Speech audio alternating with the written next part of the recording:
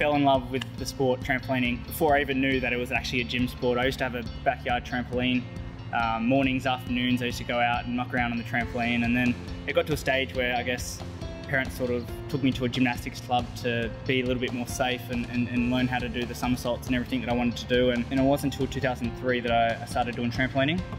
I didn't know it was an Olympic sport at the time, and a few years into the sport I made the national team and got approached by the national coach at the time, Nikolai, to come down and do some trainings down in Gosford, and it kind of took off from there.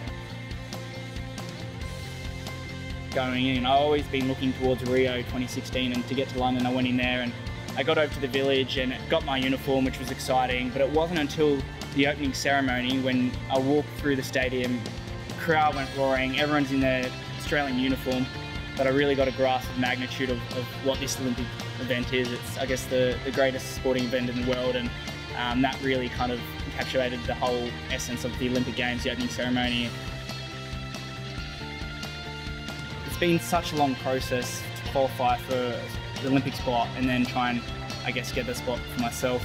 Going to nationals being the last selection trial in terms of the whole process, there was a bit of pressure on knowing that we needed to perform, but it also was sort of a bit of a relief going and knowing, okay, after this we're going to know the answer. And so going to the competition, I just wanted to get in there, do the best I could, and the preliminary rounds didn't go to plan. Had a bit of a fall, and I went into finals in second position, which wasn't a bad thing. I think going into finals second position was quite nice. I was able to get up, smash out a routine that I was pretty happy with, and put the pressure on Jack, who was going in first. And at the end of it, I clenched the gold, and I was pretty happy to retain my title.